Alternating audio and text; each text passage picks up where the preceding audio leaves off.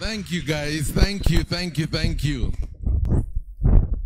Okay, let me just get my act together here. I need to put on my phone and make sure that I have a timer in front of me. Wonderful. Here we go. Okay. So, good morning, everyone. This is my last Sunday with you, and thank you for being my hosts. And thank you for the opportunity to spend the time with you. I pray that the things that I have sought to share with you will really be of benefit and of profit to you. You know, Jesus used to say to the crowds who came to listen to him, "He who has ears, let him hear." In other words, guys, I've given you what you need to know. And if you have heard me, go do these things and they will change your life. But if you're one of those who hears things and then, wants to discuss them and wants to research them and wants to have a group, meeting on them, the likelihood is that nothing will ever come out of them. Okay? He who has ears, let him hear. Last week we said that if you're living on more than 60% of your take-home salary, not your gross, not your net, but your take home, what lands in your account at the end of the month or on your phone at the end of the month, you are living a lifestyle that is beyond what you can afford. I hope you went home and sat down with a pen and paper and figured it out for yourself, thought it through, and have taken the steps to correct what might be wrong and what needs to be set right again. Now, let me reinforce last week's lesson by giving you 7 keys or 7 signs that you're living beyond your means. Okay? So if this is happening in your life, this is what I was saying last week. You're living beyond what you can afford. Number 1, you never have any money left over at the end of the month. Is there anyone who's like that here? Don't put up your hand. But even getting to the end of the month is a stretch. You're just waiting for the 26th or the 28th or whatever time the money lands in your account, and you're always waiting for that ping. And if it doesn't ping, then you check into your account to see whether the money has come. And when it comes, there's a sigh of relief because now you can catch up with your bills. You're living beyond your means. A second sign is your bills are spiraling out of control. You can't keep up with them. There are things you have not accounted for. You're having to figure out, how am I going to pay that? I wasn't even aware. I borrowed a loan here. Somebody's asking for their money. They're spiraling out of control. You're borrowing from the kiosk. You haven't paid your school fees in full. You owe your doctor money. Your rent is behind. You have to collect the coins at the end of the month so that you can pay the mamamboga, and it just keeps going on and on and on. A third one is you carry a balance on your credit card. If you use a credit card, there is only one way to use a credit card. And it is that at the end of the month before the due date, you pay the amount in full. Okay? If you find that you're not able to do that and that you took petrol, you haven't paid, the end of the month has come and you're trying to find the minimum where they tell you owe 20,000, but if you pay 10%, 2,000, the carries forward. You're living beyond your means. Guys, let me tell you this for a fact, okay? Your credit card company is not your friend. They're trying to make money off you. And the way they make money off you is they hope that you can't pay. Because when you can't pay, then they penalize you for not paying the full amount, especially if you didn't even pay the minimum amount. And that's how they make their money. So they like to give their credit cards to people who can't afford a credit card, who are not in control of their finances. The only way you can use a credit card well, and it doesn't burn you, and then the bank won't like you very much because they want people who keep getting burnt every month. The only way you can use a credit card well is if you're able to clear the amount incomplete, the whole 100%, and you never roll over anything, then the bank figures, this person has discipline that we cannot destroy. We need to tempt them. So they write you and they tell you your credit limit is 250,000, but you are such a good customer, would like to increase it to 500, in the hope that now you will borrow beyond your means, and now you begin to default, and therefore now they are getting money.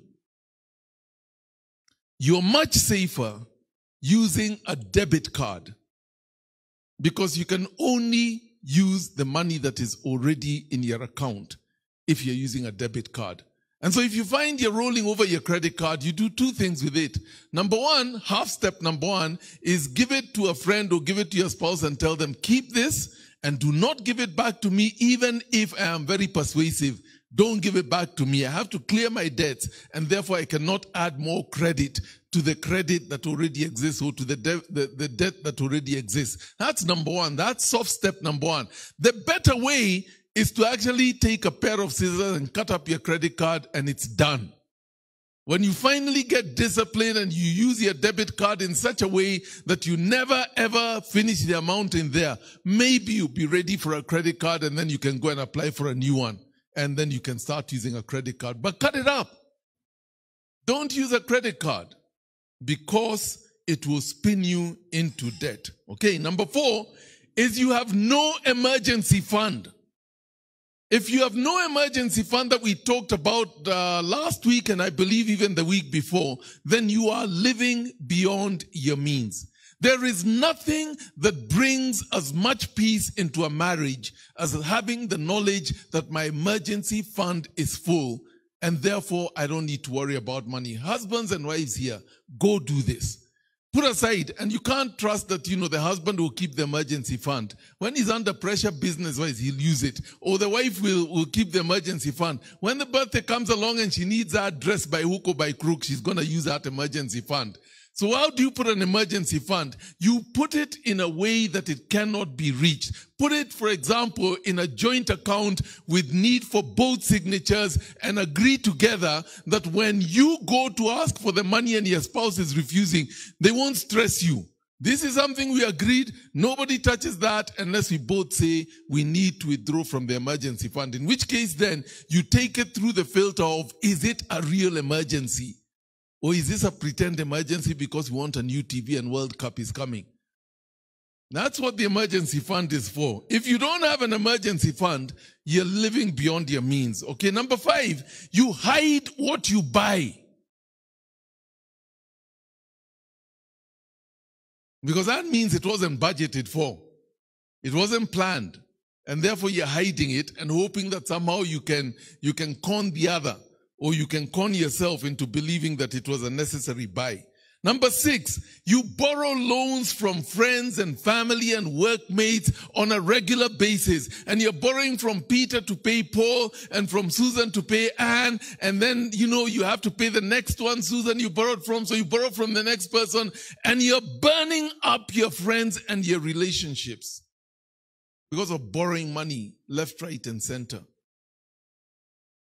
That's a sign you're living beyond your means. Number 7, your total debt burden exceeds 30% of your income, your take home. Your mortgage, your car loan, your, debt, if it exceeds a certain amount, it means that you cannot sustain your lifestyle and you cannot sustain your debt repayment. You're living beyond your means. So these are quick indicators so that you know, okay, whether you're living beyond your means. In Proverbs chapter 21 and verse 20, I'm going to read it in 2 versions, but listen to what it says, okay? The fool spends his money as fast as he gets it. The Bible calls you a fool. Now don't take offense at me. I'm not the one calling you. It's God calling you a fool. If you have no savings, and you're eating everything that comes in. And then you go to ask him, oh God, this bill, oh help me God, guy more than me, help me. And he tells you foolish. Shindwe. If I help you with the lifestyle you have, you're only going to increase your lifestyle and continue to be in debt. The fool consumes, spends his money as fast as he gets it. This is the way that the New International Bible puts it, okay? The fool gulps his money down. This man will remain poor and will never create real wealth. But the wise man is like an ant who in the season of plenty, in other words, in the harvest season, in somewhere and ever, stores up so that he has enough for the season of need.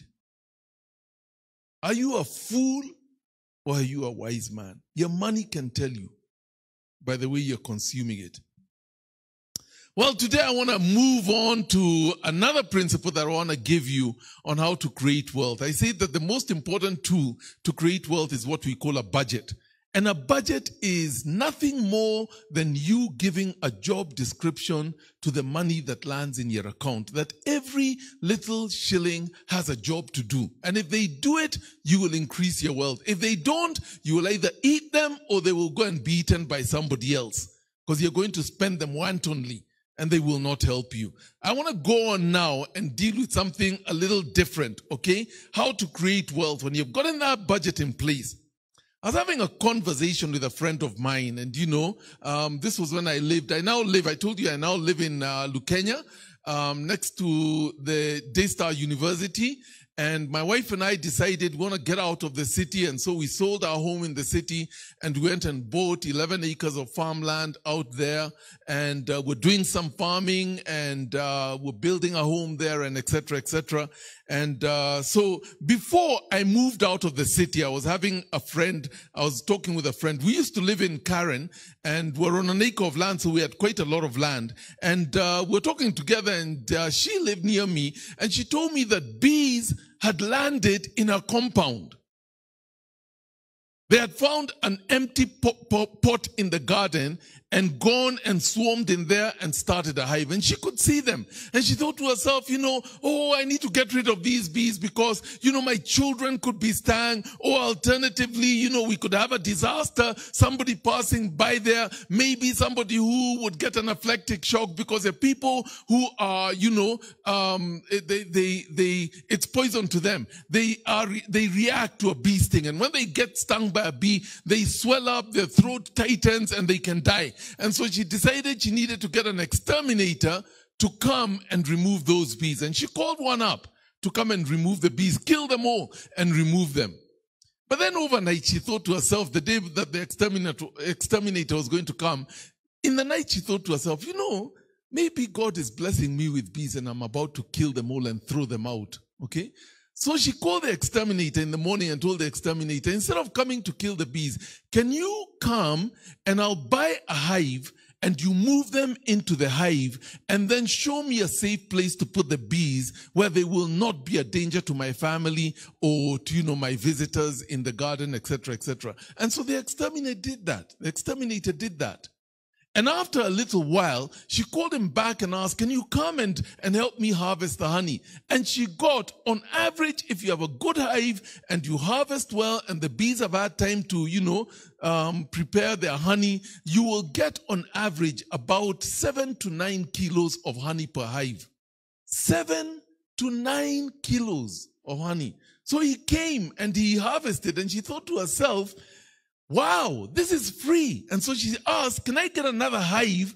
And we put bees in there. And he said, sure. What you do is you divide the hive into two and, the bees will start a second hive. And so she got another hive and she started a second, hive going, and she got more honey and she's just started multiplying her hives. At the time I was talking to her, she was now selling honey on the market.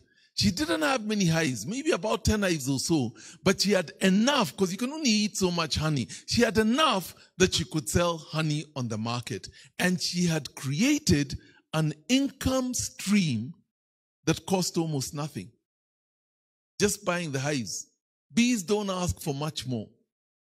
You buy the hives and you harvest the honey. If you harvest it yourself, you don't need to pay anything. If you get somebody to harvest it, then you pay probably 2,000, 2,500. They come and harvest it for you. But you're still getting a lot of money, because if you have 9 kilos and it's 1,000 shillings per kilo, that's 2,500 to pay the guy, and you are left with a balance of 7,000.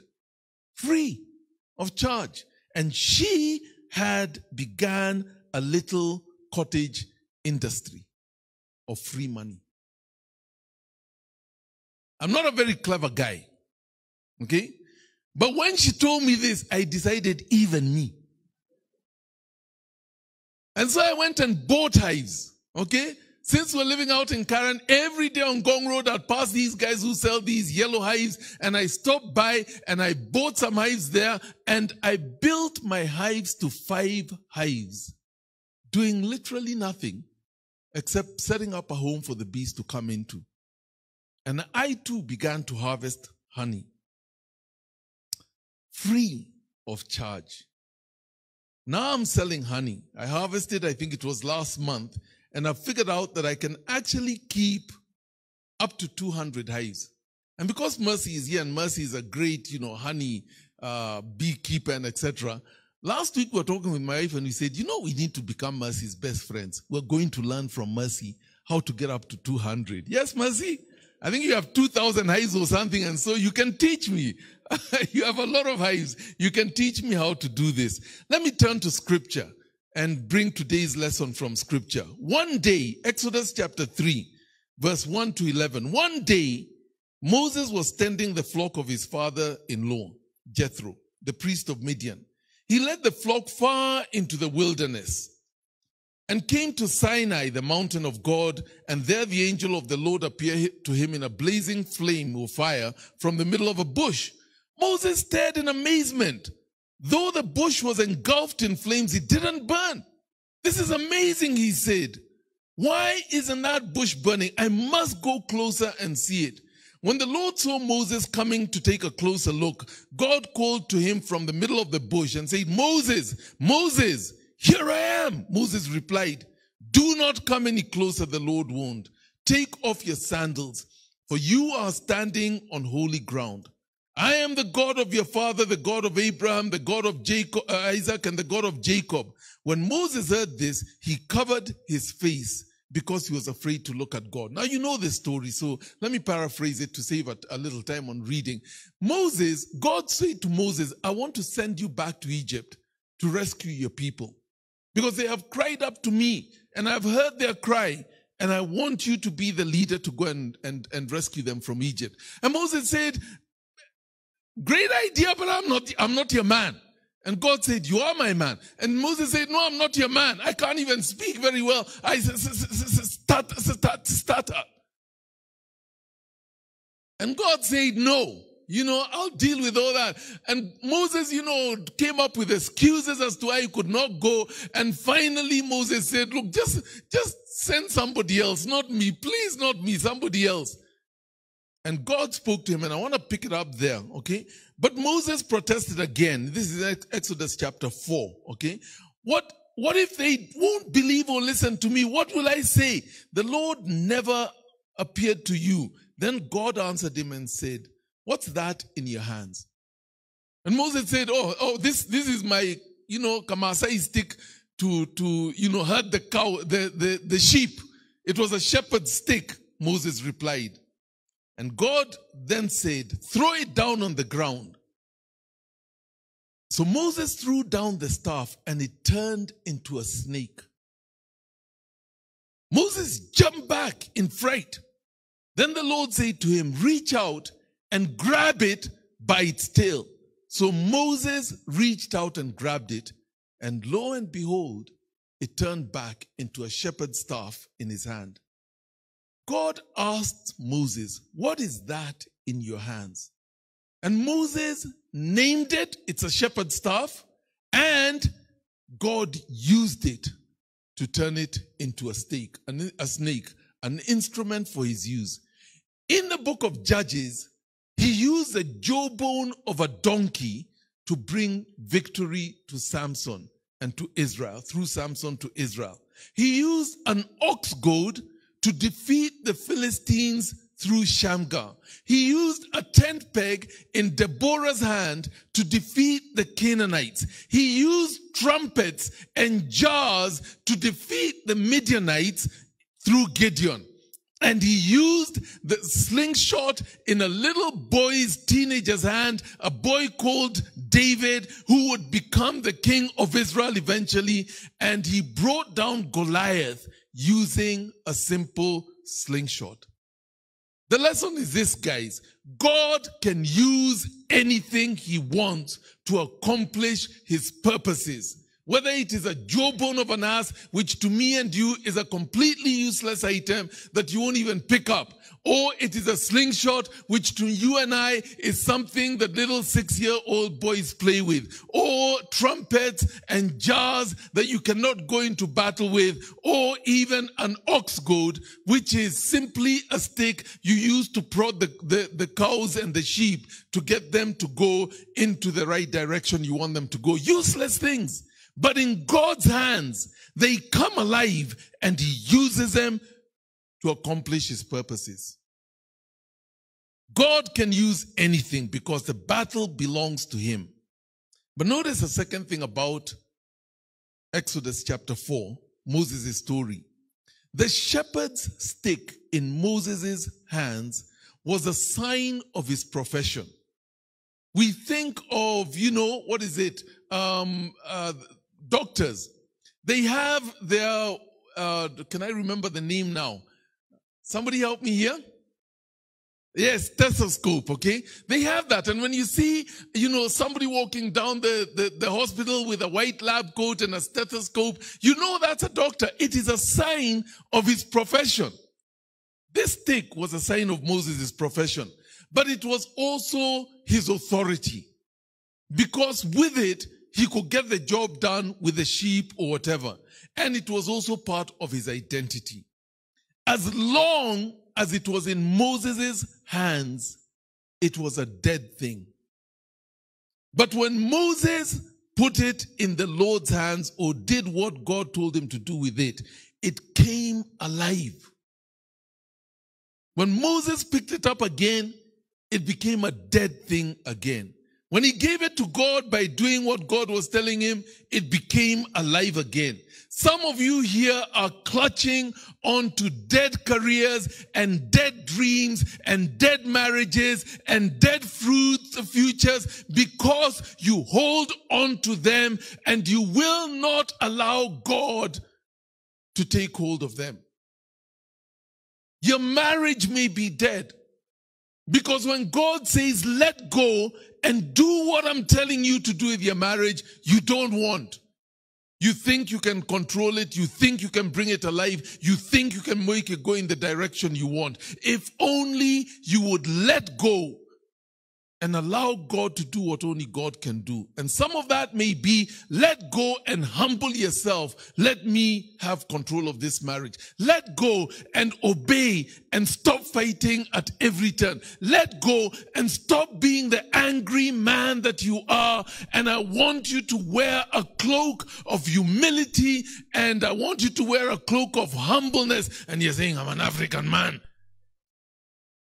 And you won't let God take control. And so that thing is dead in your hands, even though you would like it to come alive. Some of you have dead businesses here. Because when God tells you, let go and be honest, you still insist and you're trying to tell God, God, you can't do business in this country without bribing the chief and bribing the counselors and bribing whoever it is so that your business can move ahead. And God is telling you, let go. Let me take control of this thing. And so in your hands, like in Moses' hands, it's dead and it's going nowhere. Let me come back to principle number 4. And principle number 4 is simply this, okay? What's that in your hands? Which is a question that he asked Moses. So here's the truth about wealth creation for us as the children of God. God has given you things that you hold and possess. And if like Moses, you would put them in God's hands, God can bring them alive so that they create wealth for you. Give it to God. Do like Moses. Name it. It's just a shepherd's staff. It's just a hobby. It's just a gift. It's just a skill. It's just a relationship. It's just something I do when I want to relax. But in God's hands, it can come alive and create wealth for you. I took this principle and began to ask myself, even on top of my salary as a pastor, what has God put into my hands that I need to take back to Him and give to Him? I want to give you a couple of the things that God showed to me. What's that in your hands? Number one, if you know me, I have always loved big dogs. And I used to keep dogs, to protect me and for security, for safety and etc. And I thought to myself, I've read everything I can read on dogs. I know, hang on guys, don't get ahead of me, the guys on the thingy. Okay, you're jumping ahead of me. Wait, I'll tell you when I want you to put these things up, okay? Okay, I've always loved dogs, okay? And me, I like my dogs big. These two Japanese Spitz, I think it's about the worst dog you could ever have. All the time. You can never sleep, And for those of you who don't know dogs, there are two dogs here in Kenya you do not want to get. One is the Japanese Spitz. It has a sharp nose, white.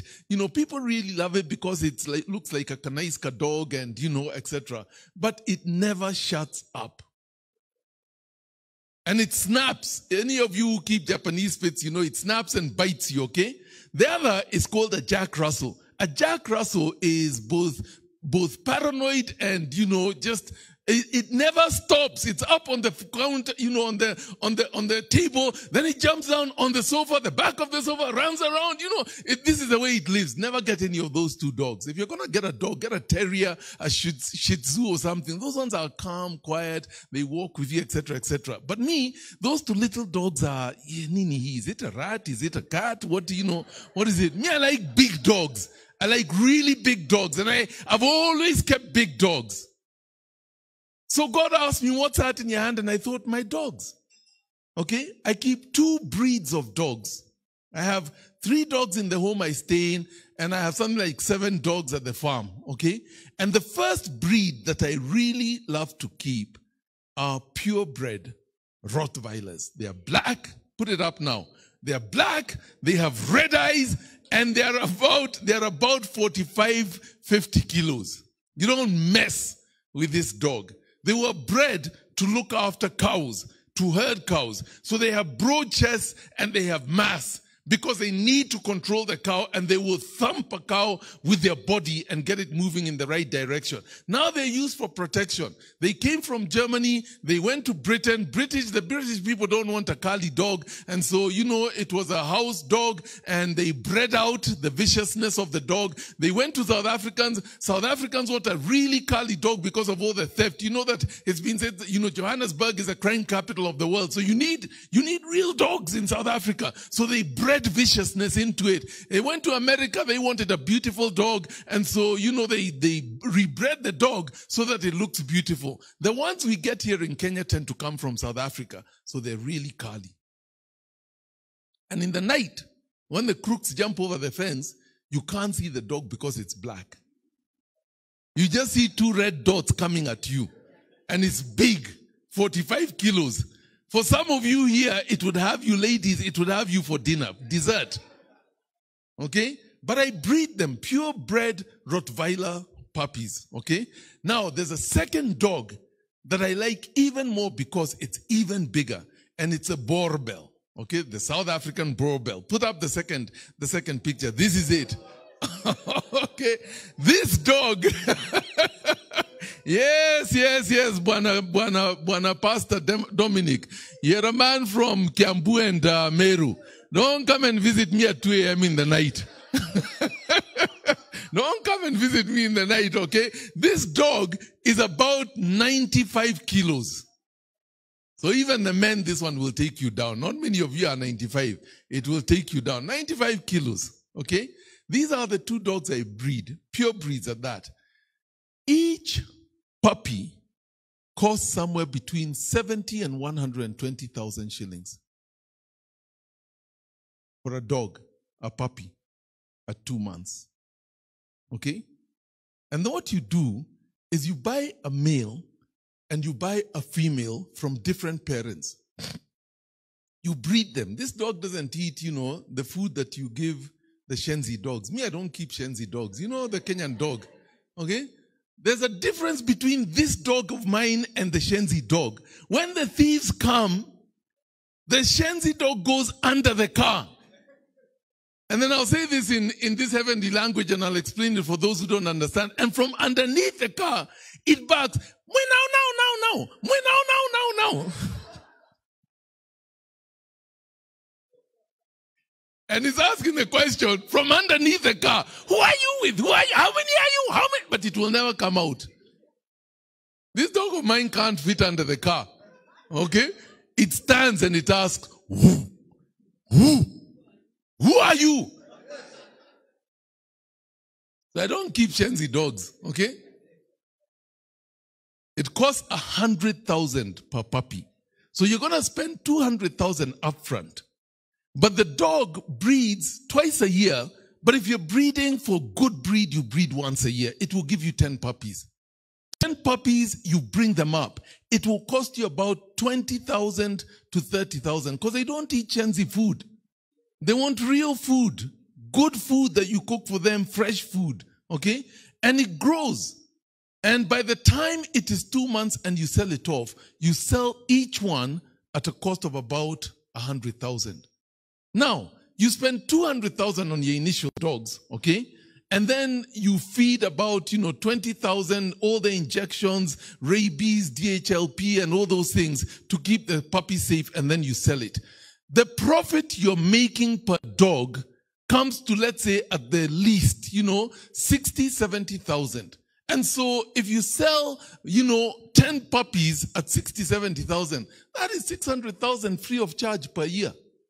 And you have 1 male and maybe 4 females, it means you get 2 litters per year. That's about 1.2 million free of charge. And they're guarding you.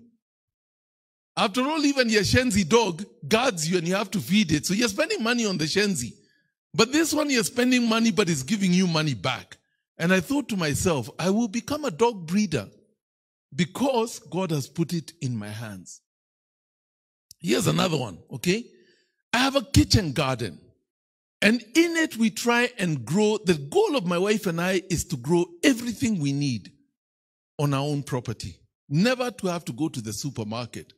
And it's just a matter of figuring out when to plant, when to harvest, when to plant the seedlings of the next one so that by the time you're finishing harvesting these ones, those ones are ready, and keeping a kitchen garden going at home. And any of you who has even 1/8 of an acre free on your compound, mumefundishwa ni muzungu that you plant alone. When are you going to go and graze alone like a cow? It will never help you. Plant a kitchen garden and get your food from there. And a kitchen garden doesn't make me money like the dogs, but it saves me money so that I don't have to go shopping. And I know that it has been, that food I'm getting has been grown well without the chemicals. I was with a farmer once and he told me, I told him, your mbogas look really good. He said, me easy. He is very cooler. The farmer himself telling me, because before it is harvested tomorrow, he sprays it today to kill all the worms, and then he harvests it tomorrow and sends it to the shops, and you buy it and eat all the chemicals, and no wonder you're having cancer. Him himself, he won't eat. He knows what he's done to his mboga, and he will not eat it himself. So it doesn't make me money, but it saves me money. Okay? With the compound we had, which was 1 acre, okay, we planted a lot of flowers. Doesn't make me money, but out of it we had herbs and, spices and thyme and lemongrass and mint and lavender and many, many herbs along with the flowers. They don't make me money, but they save me money because we use it for cooking, okay? Now, I also had trees, but the demand I make on my trees, like this new farm we've bought, I have something like 500 trees on the 5 acres that we've developed so far. 500 trees. But they have to give me something back in return. If they're not giving me flowers back in return, then they have to give me fruits. So I have something like 20 avocado trees that you wouldn't know until they fruit. I have something like 50 mangoes scattered all over the place. I have many different types of trees, macadamia and whatever else, but they have to give me food. What's that God has put in your hands? For me, it's 10 acres of land. And therefore, he can give me back. I have pawpaws and loquats and avocados and lemons and orange trees and pixies, even apple trees, as part of the design of the garden and such. I keep bees, and I've explained that. We keep rabbits. Okay, let me tell you about rabbits. We keep rabbits, and we keep rabbits for two reasons. Number one, the meat is very, very good. Rabbits are eaten at about 4 months. They're ready to eat. Don't keep it too long because then it becomes, ngumu. But 4 months, it's at its peak, okay? And that's when you change it and you eat. But the best thing about the rabbit isn't even the meat. Because you can eat, I have sheep and goat and chicken and etc. I can eat that meat, okay? We've taught ourselves to eat rabbit because it's not a natural meat that Kenyans generally eat. Though now you find more and more rabbit choma places where you can actually buy the meat. It's very lean and it's a special meat, okay? The best thing about a rabbit is the urine. And when you build a cage, you build it in such a way with fiberglass that you collect the urine. And I remember going into my sukuma wiki patch one day and asking my gardener, hey, your sukuma wiki have become big. Kwani, what are you giving them? And he told me, susu power. That's rabbit susu for you. That's what it does. And if you dilute it now for fertilizer, you have to dilute it 1 to 20 liters of water. 1 liter of rabbit urine to 20 liters of water. But you can also dilute it a little further and use it as an insecticide, organic insecticide. You don't have to buy the chemicals, okay? And there are people who go around asking whether you have rabbits and whether you have any urine to sell. It's that much in demand. Susu power. So I keep rabbits. I harvest as much of the water on my compound as I can because it's free water. And you can use it. Did you know that you flush your toilets with drinking water? Drinking quality water. You don't need to. Recycle your water. This is a water-starved country as we are. And the way we build our houses with just one plumbing system is not wisdom. You can put 2 plumbing systems at almost no extra cost when you're building your house. And you recycle, because you have 3 sources of water. You have the clean water, you have the gray water, what you wash with. You, on average, use about 20 liters of water every time you shower. But most of that is just a little soap, you don't really have dirt that you're washing down the sink, so to say. And then you have the black water. So there's what is called the white water, the gray water, and the black water. The gray water is perfect for your kitchen garden, perfect for the grass, perfect for the fence, and you can use it. But because we don't separate them, and we have a plumbing system that uses our drinking water to flush the toilet, when we could recycle the gray water, filter it, and put it back in, we waste a lot of money. And so it doesn't make you money, but it saves you money. One of the things I keep is chickens, okay? And we sell eggs. And we discovered that we can actually breed black soldier flies in their thousands so that we can feed the chickens. So if you get my eggs, they are bigger than what you find in the shops and very yellow because they eat black soldier fly. The chickens love them. And that's what we feed them for protein so that we can reduce the cost of buying animal feed from the market. And we try and home range them so that they're out in the gardens, in the farm, and etc. And they can find their own food. And therefore, we're able to get money from the eggs.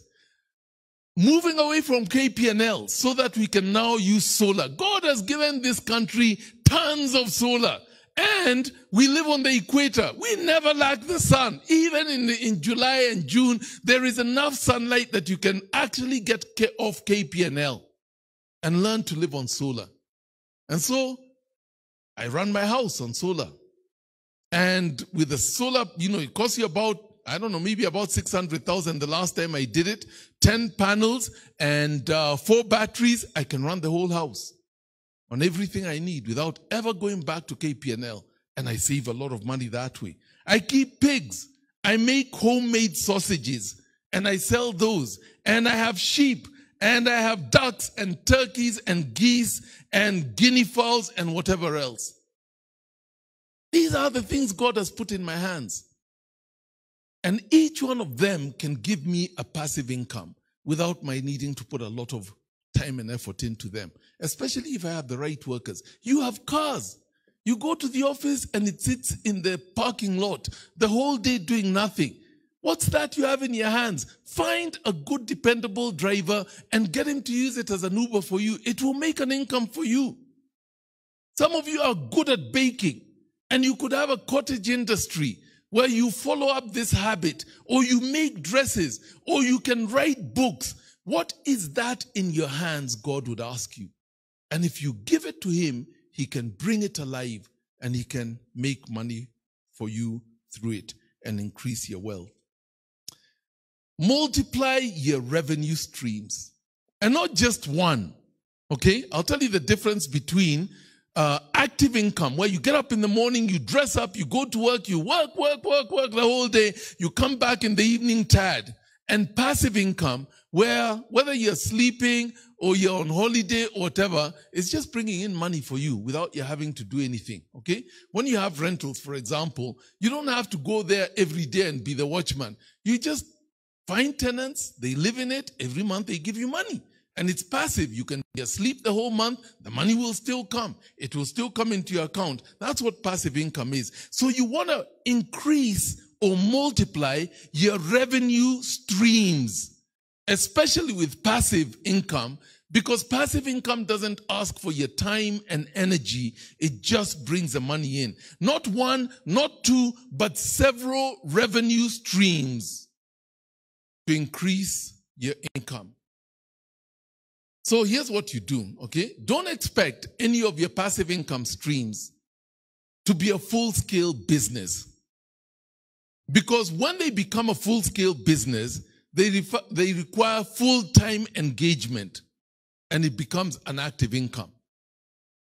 Keep it small enough that it doesn't actually take your energy. So shares are an example of passive income. Bonds are an example of passive income. Because you don't need to do anything once you've set it up.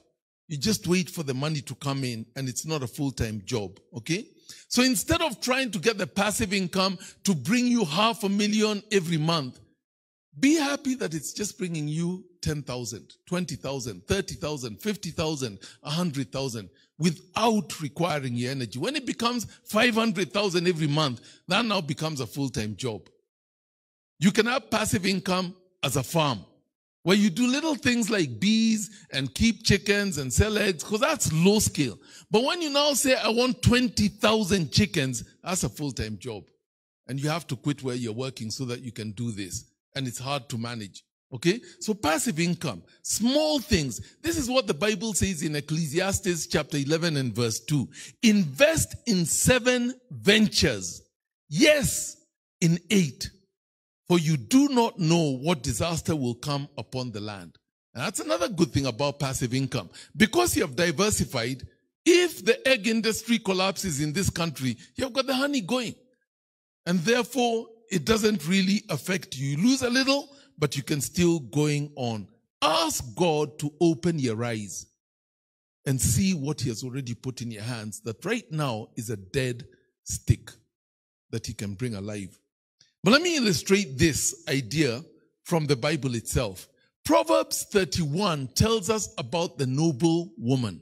Okay? I want us to read it. And here's what I want you to take note of. This woman that the Bible says is a noble woman, look at how many little income streams she has. As Ecclesiastes chapter 11 verse 2 says, invest in 7 ventures, yes, in 8. For you do not know what disaster may come upon the land. So let's read about Proverbs 31. A wife of noble character, who can find? She is worth more than rubies.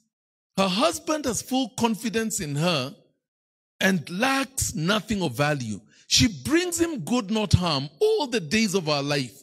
She selects wool and flax and works with eager hands. So number one, she's got a little cottage industry where she's knitting wool and flax, maybe making cardigans or something. Verse 14, it says this. She is like the merchant ships, bringing her food from afar. She gets up while it is still night. She provides food for her family and portions for her female servants. Okay, and then it goes on to verse 16. She considers a field and buys it. So she's into real estate. And she's buying property, maybe selling it off, okay? And then it continues on to say, out of her earning, she plants a vineyard. So she's also a farmer, okay? That's income stream number 3. Verse 17, she sets out her work vigorously. Her arms are strong for her tasks. She sees that her trading is profitable. So she's also trading. She's keeping a kiosk, or she has a small duka or something, and she's trading. And it goes on. And her lamp does not go out at night.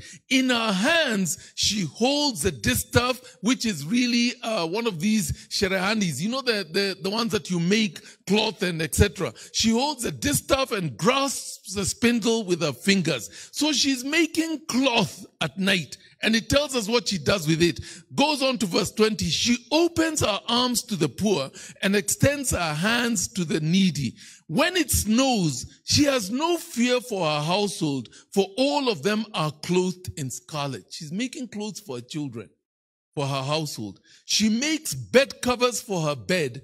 She is clothed in fine linen and in purple. She provides her family with clothes, and she provides them with blankets and with linen and whatever else she needs. May not make a lot of money, but it saves her having to go and buy clothes, okay? That's number 6.